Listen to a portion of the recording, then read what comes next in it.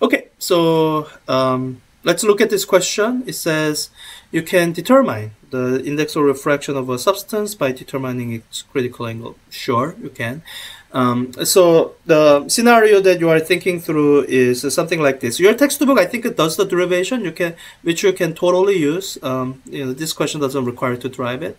So imagine you have a medium. So let's say this is the medium with the index of refraction that's and we are going to be using water. So let me just call this N1 and call this N2.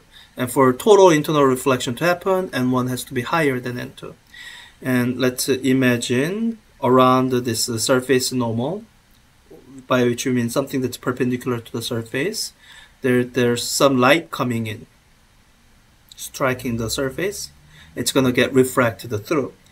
And when you look at Snell's law and what it says, Snell's law says that index of refraction times the sine of the angle on that side is equal to index of refraction times sine of the angle theta 2 on the other side. So if you have a condition where N1 is greater than N2, in order for this equality to hold, what must be the case is the sine of theta 1 must be smaller than sine of theta 2. Or in other words, theta 2 must be greater than theta 1. And what that means, this light ray, as it refracts through, it refracts in such a way that it refracts away from the surface normal. So I drew theta 2 in the wrong spot. So that when you look at this theta 2, this theta 2 will be greater than theta 1. And you can imagine varying this angle or varying the indexes of refractions. How much can I get this to outgoing light ray to bend? The most extreme case you would have is basically where it's going along the surface. So where this theta 2 is 90 degrees. And that is the situation where we call this angle here is the critical angle. That's the smallest angle which will cause basically refracted light ray to disappear. And refracted light ray disappearing makes it so that this reflected light has 100% of the intensity from energy conservation considerations. So this is the scenario that you're imagining. And once you have that, that allows you to derive expression for critical angle. So I'm applying Snell's law just with the angles that we are given. So with that, this is what I can say.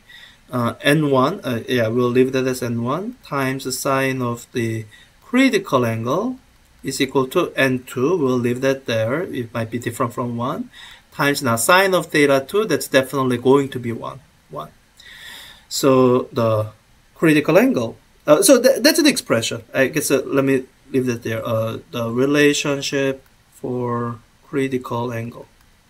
I'm not solving for critical angle because I'm glancing over at the questions and I'm realizing, oh, they are giving us the critical angle. So they don't want us to solve for critical angle. What do they want?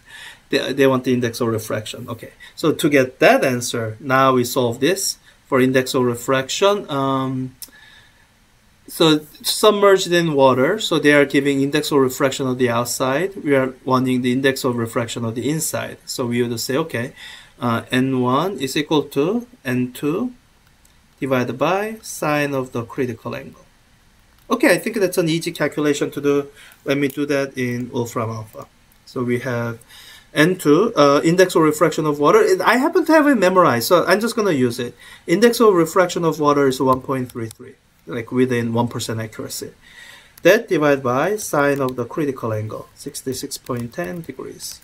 That's going to give us what the index of refraction must be, 1.455. So it is greater than index of refraction in water as the condition was, and but it's not that much greater. 1.455. Okay, so having measured the index of refraction, then we are trying to figure out, oh, so what is it? We are linked to table 1.1.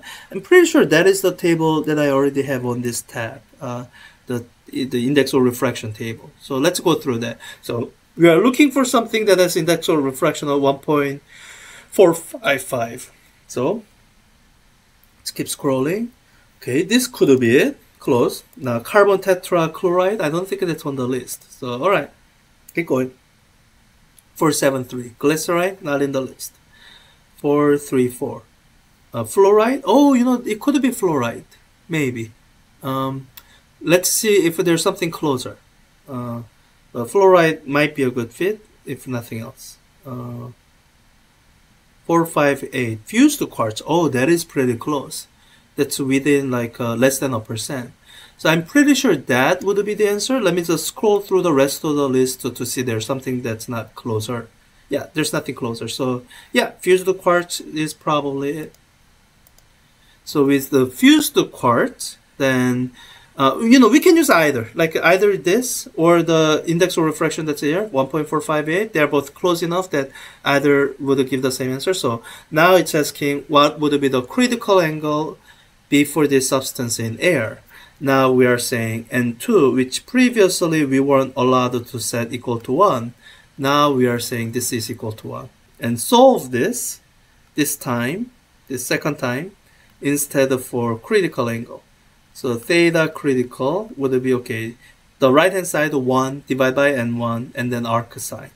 So it'll be arc sine of 1, because N2 is now 1, divided by N1. And we have N1 from our previous answer, 1.455.